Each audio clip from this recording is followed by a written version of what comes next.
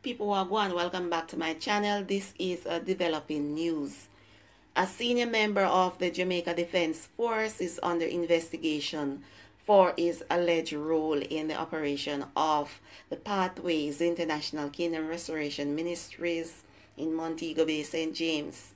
The officer, who is a captain, was placed in military confinement after his photograph was found inside the church last week. So what happened is the JDF starts reviewing video footages of the controversial cult leader Kevin Smith.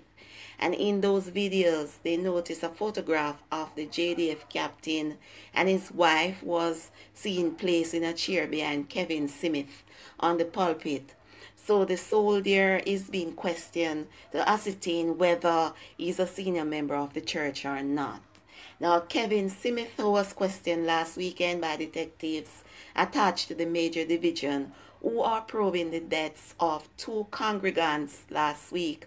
Mr. Smith was taken into custody on Sunday after police stormed the church in Albion Meadows following report that congregants are being killed as part of a religious ritual. So this is developing news, as I mentioned before. I guess there are other videos out there that shows a clearer views of the pictures, because right now I cannot tell whether it's a man or a woman in that picture. It's not clear. But obviously the JDF top ranking personnel were able to identify the people in the photo, and they said it's a picture of a captain in the army and his wife. So the captain is now under investigation and he's currently in military confinement. So let's see how that will work out in further update. Now another developing story that is pizza. So I'm gonna say what is factual, because if it is not factual, you're not gonna hear it on this channel. The police currently bust up a sex trafficking ring in St. Anne.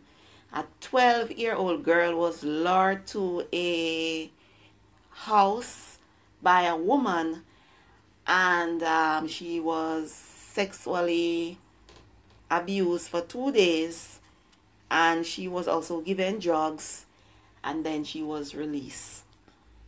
So fortunately, they have taken a man into custody and they charge him immediately.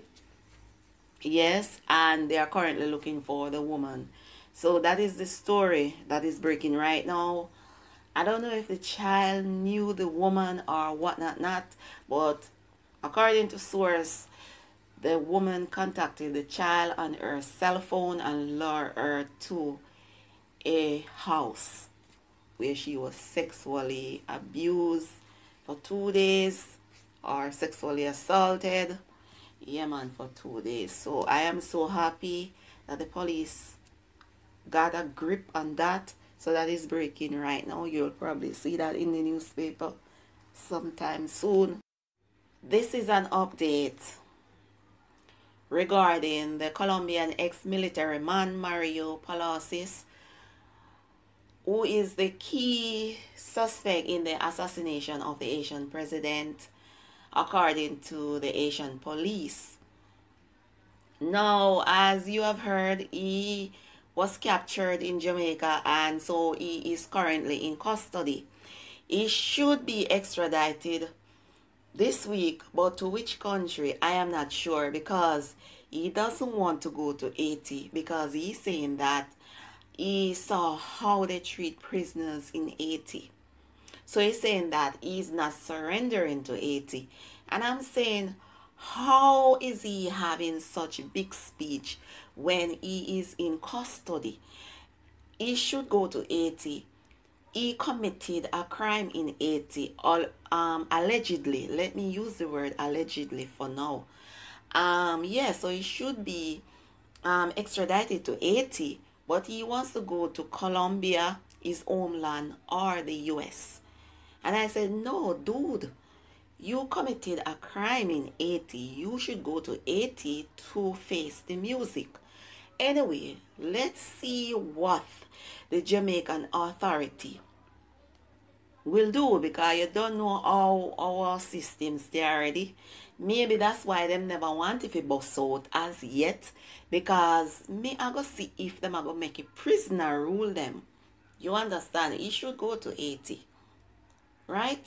Yeah, man. So that is the latest factual update about him. So thanks for watching. Thanks for subscribing, liking my videos, commenting, all of them good something there.